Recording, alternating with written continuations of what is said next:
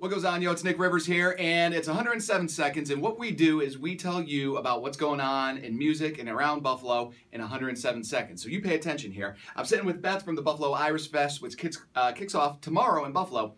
All right, tell us, for a Polish guy like me that lives in the suburbs, why should I come to the Buffalo Irish Fest? Because there's lots of booze, there's going to be Guinness, there's craft beer, there's harp, lager. It's a great time. There's plenty of music going on, Irish dancers, entertainment, and you're on the water. Okay, that all sounds fantastic. Now, I also did leave out of the equation my wife is Irish, so that's also a good reason why I should be going there. Some of the music that's going to be there, traditional Irish stuff, or what do you guys have?